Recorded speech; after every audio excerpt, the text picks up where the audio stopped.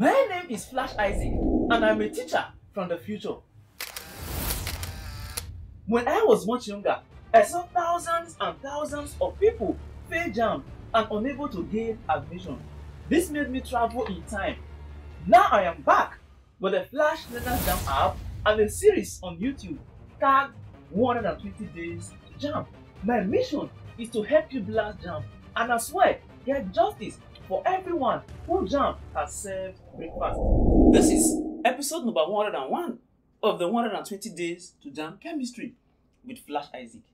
In this episode, we shall be looking at the preparation of alkanols using ethanol as an example.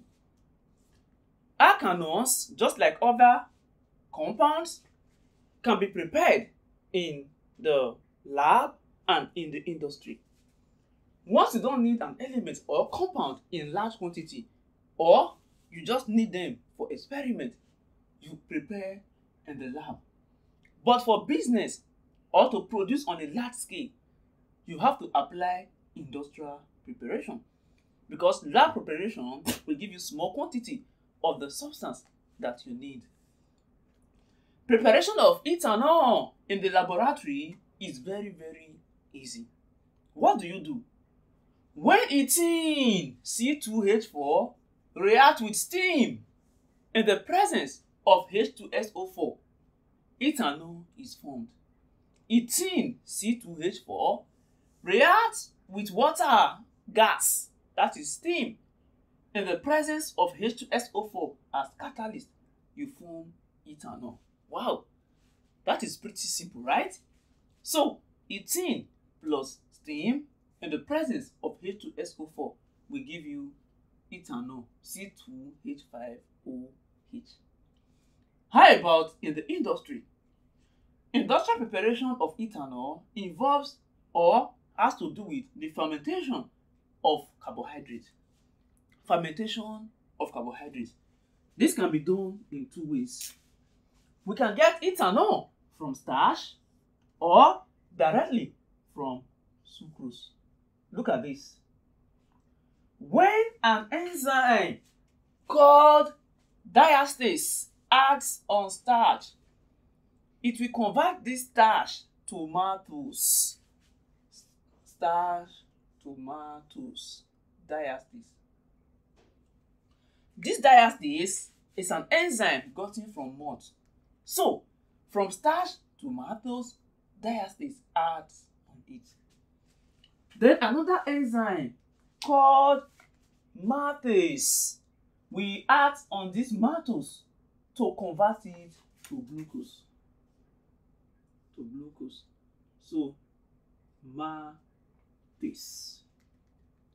Now, from glucose to ethanol, an enzyme called zymase will act on glucose to convert this glucose to ethanol.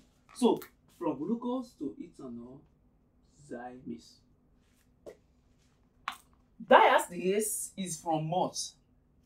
Maltase is from yeast. Zymase is from yeast. Jamb may say, which of the following enzymes is not from yeast? They will give you diastase, maltase, and zymase. Maltase is from yeast, zymase is from yeast, but diastase is not from yeast, it is from malt. Apart from diastase, other enzymes involved in fermentation are from yeast. Even if you are getting ethanol from sucrose, all the enzymes are from yeast. So let's look at this once again. Starch is converted to maltose and maltose to glucose, glucose to ethanol, that is SMGE. SMGE. Starch, maltose, glucose, ethanol. Take note of that formula, SMGE. Now, the enzymes involved are diastase, maltase, and zymase, DMZ. Enzymes are organic catalysts. When catalysts are from natural source, we call that enzymes. Then the sources of the enzymes are malt, yeast, and yeast. Just know that the first one is malt, the other ones are yeast. So, Diastase acts on starch and it converts it to maltose. Then maltase acts on maltose to convert it to glucose. Glucose, zymase acts on glucose to convert it to ethanol and water. You can as well prepare ethanol directly from sucrose. When an enzyme referred to as invertase acts on sucrose, it will change it to glucose. So sucrose to glucose invertase. From glucose to ethanol, then zymase. So SGEIZ. Now what happened here? In this case, maltose, this step is skipped, production of maltose. Either you are using starch or you are using sucrose, is ethanol and carbon dioxide. These are the results. So I hope I've been able to make you understand laboratory and industrial preparation of ethanols. If so, glory be to God.